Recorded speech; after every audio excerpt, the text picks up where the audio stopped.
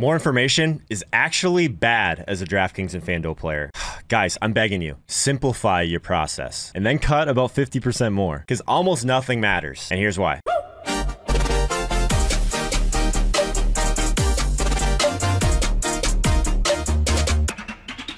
We are back.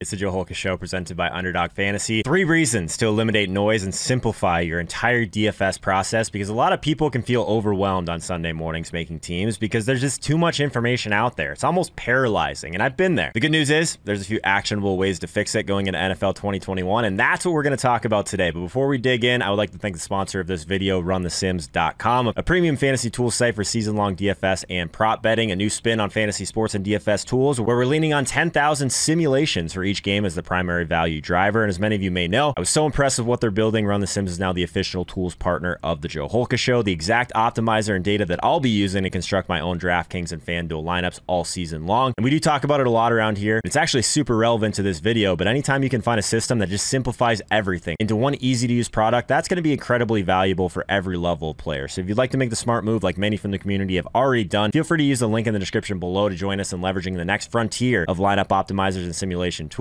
which, by the way, that link does support the channel, so thank you. And if you'd like $50 off in your NFL season bundle, be sure and use code HOLKA at checkout. Also, I'm giving away 4 signed NFL jerseys at the end of the month. If you haven't heard, it's absolutely free to enter as long as you register a pristine auction with code HOLKA or use the link in the pinned comment of this video. All of these things, less than 30 seconds out of your life. So make some time to enter. Don't want you to miss out. Would be awesome for this giveaway to go well so we can continue to give away awesome prizes during the NFL season. But let's not waste any more time.